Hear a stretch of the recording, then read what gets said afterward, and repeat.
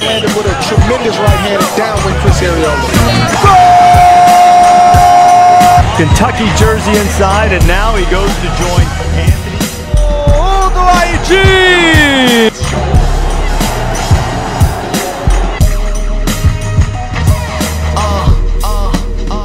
So But first, our feel-good story of the night.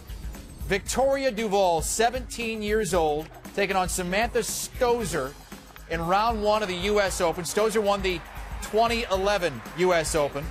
It's a cross-court forehand winner. Duval up 5-3 in the third and deciding set, up 5-4 at that point. Next game, Duval serving. Stosur able to return it, fight off match point. Frustration for Duval. Match point number 3. Stosur returning the save, and Duval wide. Would it be slipping away for the youngster? But on match point number 4, Duval, forehand winner, and look at the jubilation.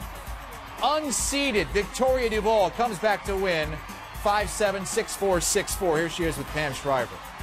Victoria Duval, one of the great wins for a teenager in recent times in women's tennis. How did you pull off the win over a former U.S. Open champion?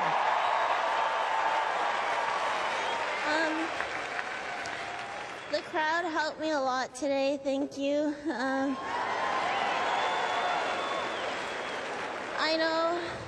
I know Sam is a great champion, and I watched her when she won the U.S. Open, and I know she didn't play her best today, and this is the best I've played in my career, so I'm really excited. How did you hold your nerve at the end of that match? You had a few match points. You were getting so emotional. How were you able to keep it together? I just tried to stay in the moment. I don't know. I'm really excited right now. This year during team tennis, you got some assistance from a legend in tennis, Billie Jean King, who 40 years ago made so much happen for women's tennis. What were some of the things she told you in the summer? She told me most of all to have fun, and that's what I did today. She helped me so much the last couple months. She's a great mentor, and she did a lot for tennis, so I was really fortunate to have that person help me. You also have a lot of people helping you in your family and friends box. Actually, this whole Louis Armstrong court is a family and friends box, but anyone you want to especially thank over there, any of your family members, coaches? Everyone over there, I'm not going to say every single one of their names, but yeah, and I've had a lot of support, so I'm just thankful for everything that's happened. And you've actually had quite a journey to get to this match tonight in your life. Does maybe some of the things that happen in your life make a tennis match seem like just a tennis match? Yeah, there's a lot to be thankful for. I don't take anything for granted.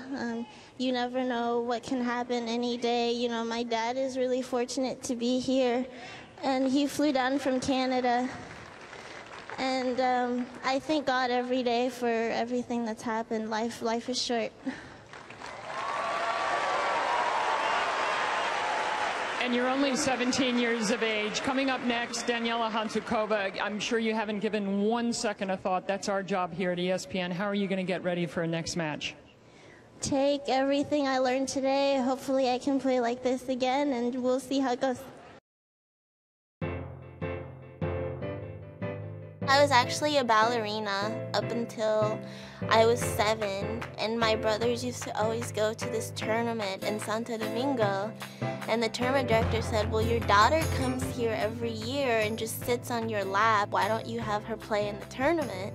I never hit a tennis ball really, and I didn't even know how to keep score, and I won the tournament. My mom was like, okay, either you dance or do tennis, and I was like, tennis! Let's do this.